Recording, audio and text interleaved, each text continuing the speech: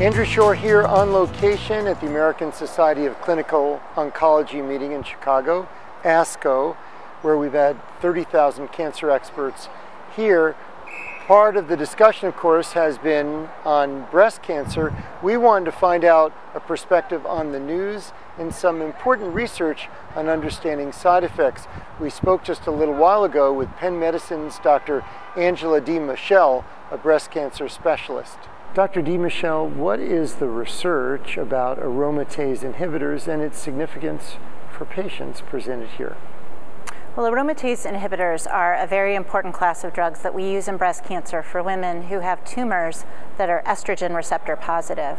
And this is a class of drugs that right now we use in postmenopausal women and are being studied even in premenopausal women. And these drugs work by inhibiting an enzyme called aromatase. And this is an enzyme that's very, very important in postmenopausal women. They don't make estrogen in the ovaries, so the only source of estrogen is from peripheral tissues. And in the peripheral tissues, in fat cells and in the breast, aromatase converts androgens into estrogens. And those estrogens have the ability to stimulate cancer cells. So inhibitors of aromatase actually inhibit the enzyme and prevent the estrogen from being formed. So we embarked on a large-scale study within the Abramson Cancer Center to try to understand this phenomenon in women who are taking the aromatase inhibitors. And so we studied 500 postmenopausal women taking the medications. And lo and behold, we found that about 50% of the women had some degree of arthralgia or joint pain. And that actually compares very favorably to other groups, a group in New York, other groups in the United States who have looked at the frequency of this side effect. So it's a very common side effect, although it's only severe in about 15% of the women who take the drug. It's bothersome to a great many more than that. So we started to look at, well, what might be causing this? Because if we could try to get at what the mechanisms are, then we could start to think about how we might treat it. And when we started to talk to women about what they were experiencing, we realized that we needed good tools. So we developed some questionnaires and some very sensitive scales that would enable us to really characterize this phenomenon of arthralgia. And when we started to talk to women, we found that it was the women who were actually on the younger side of the postmenopausal spectrum, women who were closer to the time that they'd been through their menopause, that actually was the group of women who are most likely to get this side effect.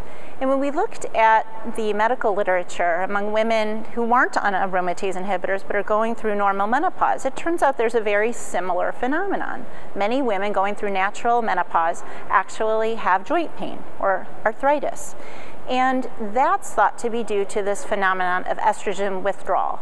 That as a woman goes through menopause and their estrogen levels start to go down, the receptors in the joints and in the pain areas of the brain actually start to feel this loss of estrogen. And that's the trigger. That's what's causing this. The theory was that if you had the genes that made your estrogen levels higher at baseline, you had farther to fall when you started taking the aromatase inhibitor. So we studied several of these things called polymorphisms. They're actually just variations in the gene code that actually make women produce more estrogen. And we found that the women who had the genetic variants that caused them to have higher estrogen levels actually got more severe arthralgia. Now at Penn in the Abramson Cancer Center, you have an emphasis on cancer survivorship. Why is that so important nowadays? Well, I think the wonderful thing that I've seen in the course of my career is that our treatments are more and more effective in helping people conquer cancer. And we are identifying cancer early. We have effective treatments, and so more and more people are surviving their breast cancer as well as all kinds of other cancers. Dr. DeMichele, for a long time, and we increasingly talk about it, we're learning about the biology of individual tumors and ways to fight the cancer better in that person.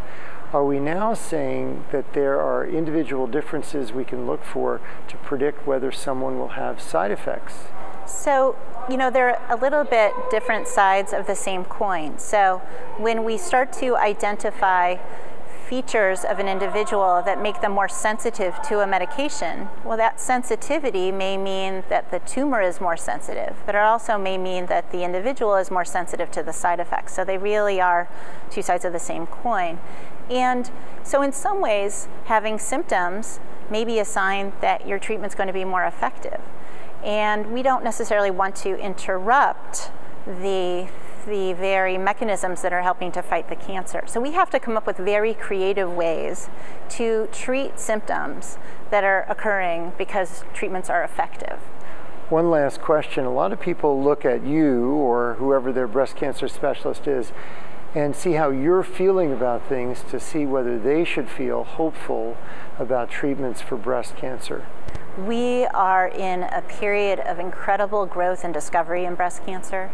We understand the disease better than we ever have, and at every meeting I attend, we learn more and more about the biology of the disease, how it's going to behave, and who are the patients who need aggressive treatment, who are the patients who maybe don't need as aggressive treatment.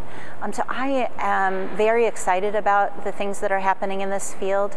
I feel that there is a very good chance that we will see a cure of breast cancer for once and for all in my lifetime. And so we just continue to work towards that goal. It's not going to come in one big bang. I think it's going to be small incremental steps that help us continue to understand the subgroups, the special populations of breast cancer, so that we can really tailor our therapies to each individual woman's disease and be able to give her the best possible outcome. Encouraging news for people concerned about breast cancer. In Chicago, I'm Andrew Schorr.